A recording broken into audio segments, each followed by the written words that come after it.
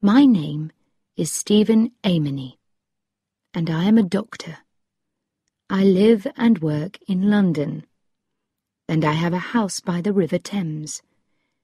Everything in this story happened because of a doll. It is a strange story, but true. It began on an October day 3 years ago. I can remember it clearly. The early morning sun was shining on the river when I left my house. I went to buy a copy of the Times, as usual. There was a flower shop on the corner of the road where I lived. I could see the brightly coloured flowers as I reached the corner. I turned into Abbey Lane and continued walking. I was enjoying the warm October sun. After a few minutes, I arrived at the newspaper shop.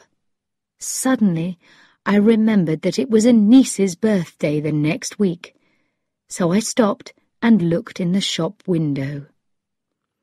There were games and toys, paper and pens, books and sweets in the window. Most of it has been in that window for years, I thought to myself. I almost decided that there was nothing in the window for my niece. Then I saw a doll.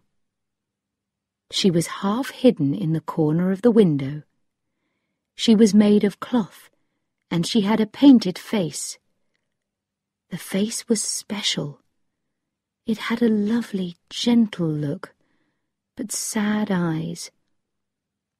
Suddenly, I felt sorry for her, sitting in that crowded window. I know that this sounds strange, but I decided to go inside and to look at her more closely. The shop was owned by a man named Jim Carter. "Good morning, Dr. Amony," he said brightly when I walked in. "Do you want the Times as usual?" "Yes, please, Jim," I replied. "And I need a present for a little girl. It's her birthday next week." "Is it?" said Jim. "Yes," I said. "I was looking at that cloth doll in your window." "Oh?" said Jim. "The one that's half hidden in the corner," I said. Jim looked surprised. "That doll?" he said. "She's a little unusual." "Can I see her?" I said. "She's also very expensive," he said. He took the doll from the window and gave her to me, and I nearly dropped her in surprise. She was beautifully made. She seemed almost alive. Her dress and other clothes were handmade, not made by a machine. And her face was hand-painted. I could see it clearly now. She's lovely, I thought. She was made with a lot of love. I could see this love in the doll's face. I put her down gently. "How much do you want for her, Jim?" I asked. £12, Dr. Amony," he answered. He saw the surprise in my face and continued, "She's expensive. I did say that, didn't I?" "You did," I agreed. "Dolls like this cost as much as £20 in the centre of London," said Jim. "But I'll tell you what I'll do, Doctor. I'll sell her to you for £11. "Who makes them?" I asked. "I'd like to know something about the person who can make beautiful dolls like this." "The woman has lived in Hardley Street for some years now," said Jim. "She sometimes comes into my shop, and she brings me the dolls." "What's her name?" I asked. "I'm not sure," Jim answered. "It's something like Calamy." "What's she like?" I said. "She's a tall woman with red hair, and she wears very expensive coats and hats," replied Jim. "But she's got a very serious face. She never says very much when she comes into the shop. I'm honestly always glad when she leaves." He stopped for a minute, and then said, "And I've never seen her smile." I couldn't understand this. How could a woman like that make dolls as beautiful as these? "I'll buy the doll," I said at last. £11 seemed a lot of money for a doll. As I counted out the pound notes, I felt a little silly. Yes, the doll was a present, but I knew the real reason for buying her. I didn't want to leave her in that shop window. I took the doll home and put her in my small bedroom. She seemed to fill the room with her loveliness. I carefully put her into a box. Then I covered the box with brown paper. Later in the afternoon, I went to the post office and posted it to my niece. In the following days, I could not stop thinking about the doll, or about the gentle face and the sad eyes. I remembered Jim's description of the woman who made her. How could a woman like that make a beautiful doll? It was difficult to believe. So who was she? I wanted to know, but the weather got cold and wet. Children in the area became ill, and I was suddenly very busy. I soon forgot about the woman and the doll. One day, a few weeks later, my telephone rang. A woman's voice said, "Is that Dr. Amony?" "Yes, it is," I said. "Do you visit people who can pay for your visit?" the woman asked. "Yes, sometimes," I replied. "How much does it cost?" she asked. The voice sounded unpleasant. The woman seemed to think that money was more important than the sick person. "A visit will cost £5, I replied. "Oh," she said. "But if you really can't pay, then I don't ask for the money," I said. "That's all right," she said. "I can pay £5. "What's your name?" I asked. "Rose Calamit," she answered. "I live in the house next to the cake shop in Hardley Street. My rooms are on the 2nd floor. "I'll be there soon," I told her. I arrived at the house next to the cake shop in Hardley Street 10 minutes later and went up the stairs. They were narrow, dirty, and badly lit. As I reached the top of the stairs, a door opened. "Dr. Amony?" said the unpleasant voice. "Yes," I said. "Please come in," she said. "I'm Rose Calamit." She was a tall woman, between 45 and 50 years old.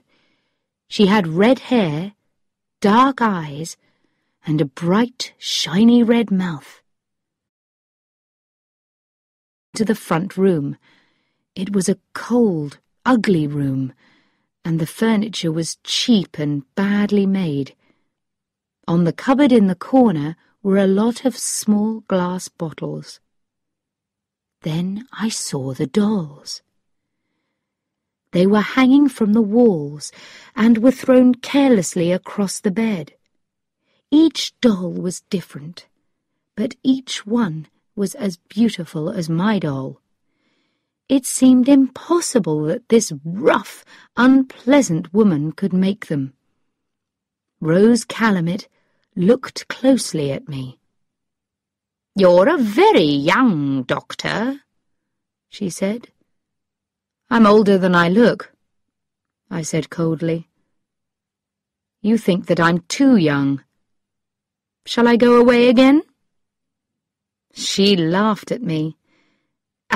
"You don't need to be angry, Doctor," she said. "You're very good-looking for a doctor."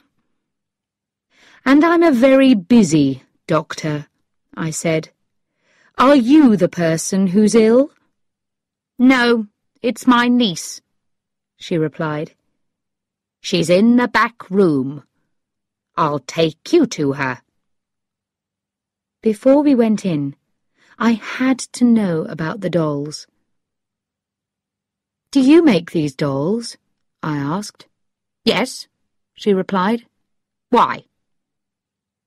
I felt very sad. "Oh, I bought one for someone's birthday," I said quietly. She laughed.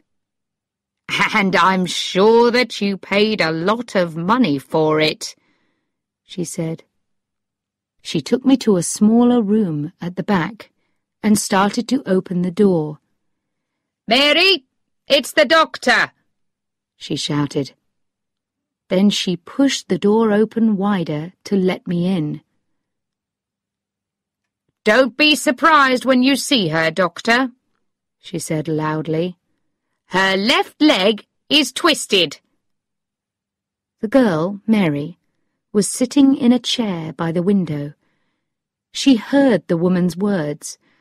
A look of unhappiness crossed her pale face, and there was pain in her large, dark eyes. I was angry at the red-haired woman. The words were unnecessary. She wanted to hurt the girl. Mary was not more than 25 years old, but I could see immediately that she was very ill. I looked again into those dark eyes. Something inside her is dying, I thought. After that first visit, I always remembered the sweetness in her sad face, her poor, thin body, and her dry, unhealthy hair. But something filled me with happiness. Around her were 3 small tables, and on them were all the necessary things to make the dolls. Brightly coloured paints and pieces of cloth of many different colours and shapes. I soon understood that her twisted leg was not the reason for her illness. I noticed the way that she sat. If I was right, I could make that leg straight. I was almost sure that I was right. "Can you walk, Mary?" I asked after a minute. She looked at me, then looked away. "Yes," she answered quietly. "Please walk to me," I said gently. "Oh, don't," she said. "Don't ask me that." I didn't want her to suffer, but I had to be sure that I was right. "I'm sorry, Mary," I said. "Please try and walk. It's important." She got up from her chair very carefully and moved slowly towards me. I looked closely at her left leg. Yes, I was right. "That's good," I said. I smiled at her. I wanted to show her that I was pleased. I held out my hands to help her. She looked up. Again, I saw the pain and hopelessness in her face. She seemed to be crying out silently to me for help. She lifted her hands towards mine, and then they fell back to her sides. "How long have you been like this, Mary?" I asked. Rose Calumet answered for the girl. Oh, Mary's had that twisted leg for nearly 10 years now, she said. But I asked you to come for a different reason. She's ill. I want to know what's wrong with her. Oh, yes, she's ill, I thought. Perhaps she's dying. I knew that immediately. I wanted Rose Calumet to leave the room, but she didn't. She laughed and said, I'm staying here, Dr. Amony. You look at Mary, then you can tell me what the problem is. When I finished my examination of Mary, I went with Rose into the front room. It's possible to make her legs straight, I said. Did you know that? With help, she could walk in... Stop! She shouted loudly. I jumped. That's enough. You must never say anything about that to her. The best doctors cannot help her. No stupid young man is going to give her hope. If you ever do, you won't come here again. I want to know what's wrong with her. She can't eat or sleep, and she isn't really working. Now tell me, what did you learn from your examination of her? I don't know what's wrong with her yet, I replied. But something is slowly destroying her, I know that. I shall want to see her again soon. I'm going to give her some medicine. It will make her feel stronger. Then I'll call again in a few days. Don't say anything about making her legs straight, she said. Do you understand? If you do, I'll get another doctor. All right, I said. I wanted to be able to visit Mary again, and I thought to myself, perhaps when Mary's feeling better, I can talk to her about her leg. I was ready to leave. I picked up my bag. These dolls, I said. Yes, she said. I thought that you made them, I said. I do, she said in her unpleasant way. I draw them. Mary makes them. It stops her thinking about her leg. I don't want her to think about the fact that she'll never marry. She'll never have children. I walked out into the bright October sunshine. I knew that Rose Calumet was lying. I now knew the sweet person who made those special dolls. I was happy about this, but I was also worried about Mary. I had to discover what was wrong with her. I had to know before she died.